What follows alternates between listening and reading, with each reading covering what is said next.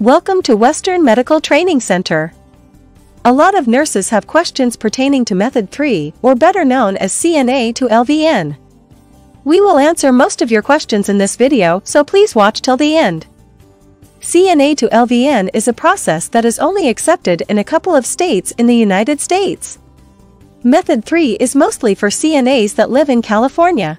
But Method 3 can also be used in Florida and Texas as well. Method 3 uses your experience to bypass traditional schooling and take the NCLEX exam to become an LVN. What are the first steps? The first step to qualify is you must have 51 months of paid general duty inpatient bedside nursing experience and must include 48 months of medical and/or surgical nursing, 6 weeks of maternity or genitourinary nursing, and 6 weeks of pediatric nursing. The majority of the paid bedside nursing experience must have occurred in an inpatient clinical facility, providing the types of patient care that will prepare you for the content topics covered in the licensure examination. It is required that all experience must have occurred within the past 10 years, with half of the required experience occurring in the past 5 years. The experience must have been recent enough that you are knowledgeable regarding current types of patient care equipment, policies, and procedures. What jobs are accepted as paid work experience? Communicable disease nursing, public health nursing, occupational health nursing, office nursing, MD, psychiatric nursing, operating room nursing, private duty nursing, performed in acute care facilities only, emergency room nursing, outpatient clinic, post-anesthesia recovery nursing, hemodialysis nursing, rehabilitation nursing, gerontological nursing, and emergency medical technician service are accepted as paid work experience. What about recent education? Or if I did not finish my LVN program?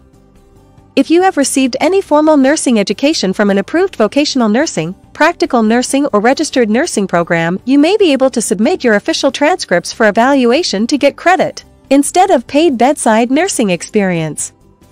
The board must receive transcripts directly from the school for each course completed, including theory and clinical hours, as well as the grades for each course. In order to receive equivalency credits for the course, applicants must earn a C or above. Courses taken in approved vocational nursing, practical nursing, psychiatric technician or registered nursing programs will be the only courses that grant credit.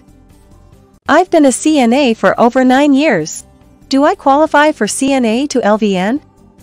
That all depends on where you have worked. If most of your career you have been in an inpatient clinical facility, then most likely your hours will count. The board is very strict on this, and your hours must be submitted by your employer. The only difficulty we see is usually getting 6 weeks of paternity and maternity. These hours cannot be volunteer and must be paid for to count as hours. Unfortunately, we do not have any classes in maternity or pediatric training. This is mostly taught in hospitals. If I get my LVN license through Method 3, can I work in other states? Licensure through Method 3 is not accepted everywhere. Please note that achieving licensure via the equivalency method may limit the licensee's ability to be hired as a licensed vocational nurse or psychiatric technician. No other state accepts licensees who have been licensed via this method. In addition to licensure, some healthcare facilities within California require that their potential employees be graduates of approved nursing or psychiatric technician programs. Such facilities will not hire licensees who have achieved licensure via the equivalency method. Now, let's go over what you need to start the process. Here are the prerequisites. Step 1. Complete 54 hours of pharmacology and have a valid CNA license. Step 2. You should acquire an application from the California Board of Vocational Nursing by calling the fundamental phone number at 916-263-7800 or by sending an email to the board at bvnpt@dca.ca.gov. Give your complete name and postage information. Remember, for the application, the envelope should be self-addressed, then the board will send to you once your application is approved to take the NCLEX-PN is endorsed. Step 3. Acquire the Employment Verification Nursing Experience Form from the California Board of Vocational Nursing. Have every business you have worked for complete the necessary areas and send the application to the board. When the employment verification has been completed, it is to be sent in an envelope-checked work verification. Your boss, as well as every previous employer, must be the one to mail this employment verification to the board, not you. The board won't acknowledge mail that have been opened or messed with. Step 4. Fingerprinting. Download the form from the BVNPT's website. Most police and sheriff workplaces, just as nearby Department of Justice workplaces, can do fingerprinting, so call and check those in your general vicinity. They may charge a fee for this administration, and you will have to show proof of identity. The workplace doing the fingerprinting will send the documents to the Department of Justice and the FBI to check your experience.